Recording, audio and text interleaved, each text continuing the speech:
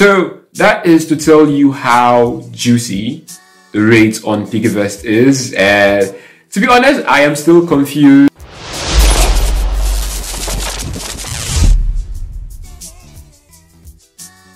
Hi guys, welcome back to my channel. It's your boy awomkenneth, and welcome back for a new one today. So I have a bit of a mind that I am not barbing my hair, so you guys are just going to have to bear with me being this bearded, no pun intended.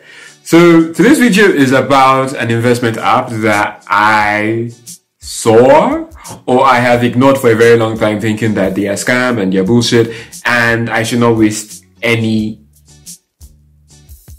valuable time looking at them.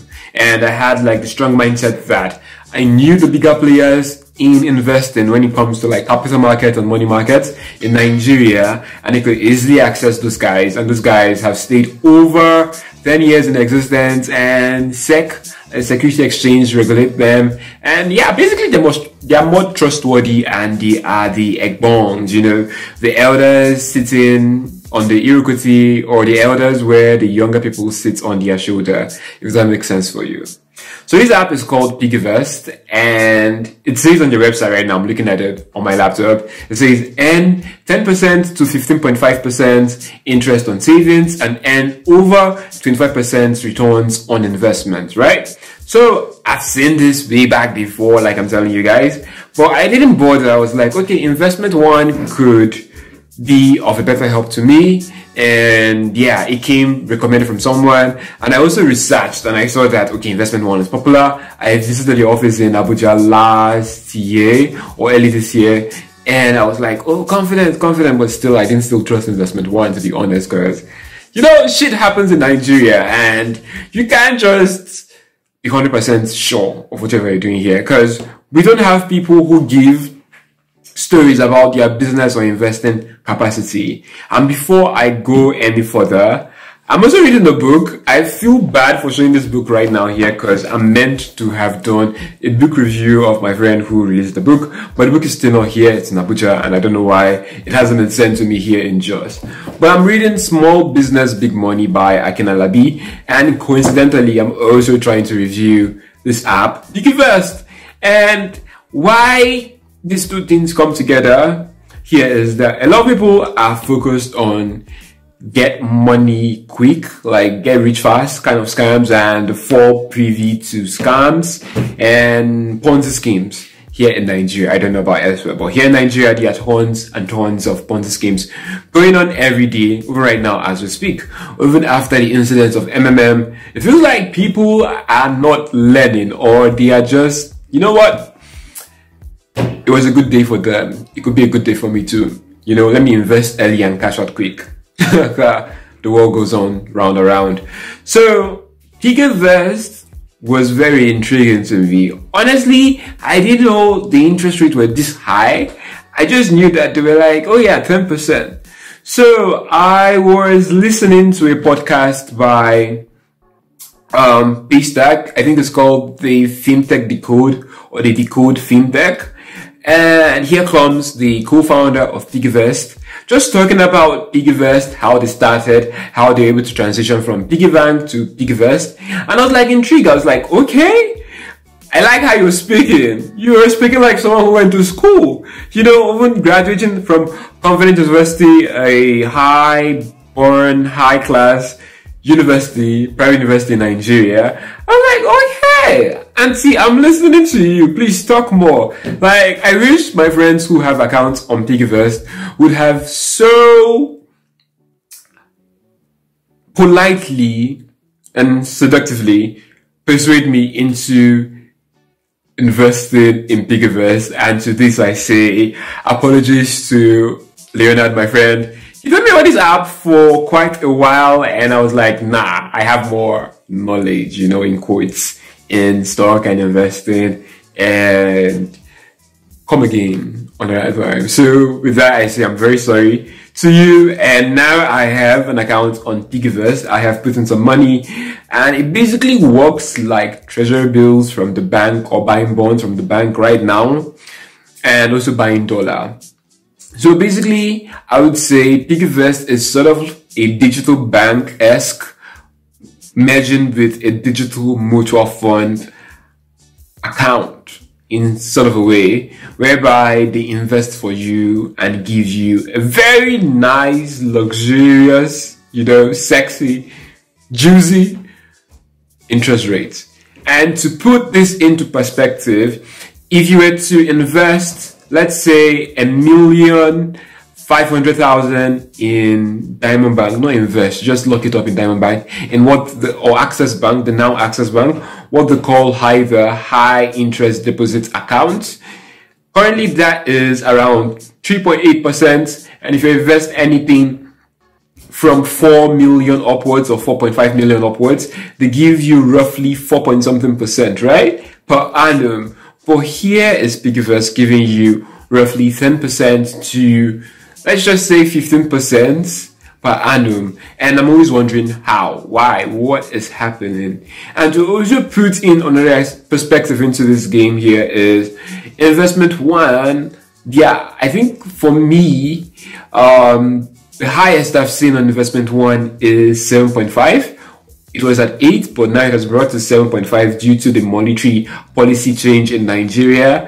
Per annum, that's what you get on 7.5, and the money is locked in for at least 6 months. If you withdraw before 6 months, you will be given a fine, it's a light app on your interest, but nothing big, nothing major.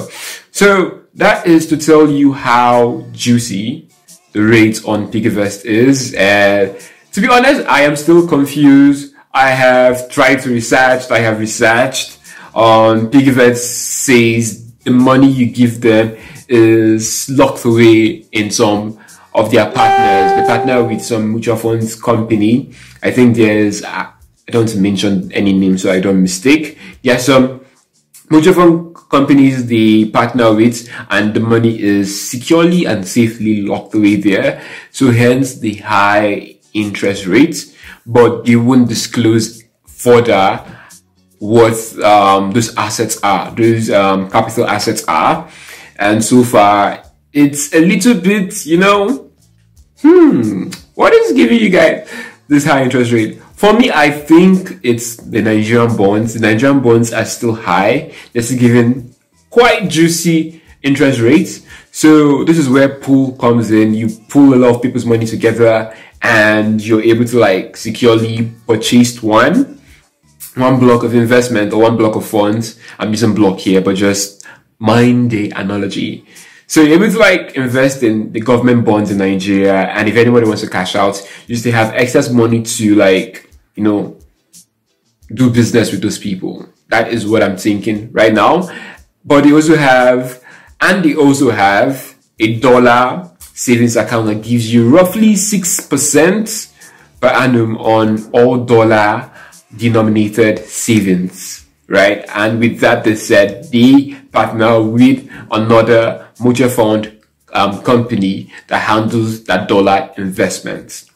And for Investify, a feature on their app, they partner with companies like Trevor, I'm not sure, Farm Crowdy, maybe Agro Partnership. They basically partner with agricultural tech companies, and they're able to secure investments, your investments, and also able to provide you interest as high as 25%. So this is what PiggyVest has been able to do, and this is what they offer. Now, when it comes to security, there's still a question mark. Mind you, PiggyVest has been alive and well in Nigeria for over 3 years, which is a testament to their capabilities. But still, with the murky waters of Nigerian investing, it's very, very difficult to really say everybody is mandated to open an account with PiggyVest. It should definitely become like a constitutional right to have an account with PiggyVest. Because if they offer this and it's legit, then why do we put money in banks? I mean, aside from transactions, right? Everybody in primary school, nursery school, crèche, kindergarten should know this, right? Should know PiggyVest and start investing with it. And that is the excitement I got when I discovered this high interest rates, and I was totally beating myself up for like not taking the chance, not taking the second guess on this, the afterthought on this, not even just playing around with it. And I have lost like 3 years, guys. I would have been with PiggyVest for 3 years. So this also brings me back to Akin's Alabi book on small business, big money. And I promise will do a review on that. Akin basically talked about how people say they want to be entrepreneurs, but they give wrong reasons. They give wrong whys on why, sorry, the pun, they want to be an entrepreneur. Some due to the fact that they don't like bosses, they want to be their own boss. They want money, and that's where I fall into place. I want money. So instead of just starting a business, I should go get a job, right? And that is the advice he gave here. Because people do not want to build a business. They just want to hammer overnight. And I think that is the discourse that most people are not really paying attention to. Like, yeah, being an entrepreneur, like reading their stories is very, very fancy. And we all fancy that if you're honest with yourself. And I feel like people are neglecting the fact that to be successful, you have to build something that you're totally in control of. Because if you're not in control of it, then that is not a business. And again, we also mistake opportunities for entrepreneurship. Like opportunities could be a contract, but you do not control contract. You do not control who supplies you the contract, right? But if you're an agricultural farmer, you to an extent control everything that happens in your business, whether you buy fertilizer, whether you don't buy fertilizer, whether you plant maize, whether you don't plant maize. Those things are in your control, and you to some extent can control the market price if you're a big time farmer, right? So that is more of the pros of entrepreneurship when thought through well. And yeah, it gets a little bit murky due to the fact that they are starving people here, and people literally want money to survive. So with that said, I hope you enjoyed this little rant about PiggyVest, and yeah, see you guys soon, because I'm still going to do another video on PiggyVest.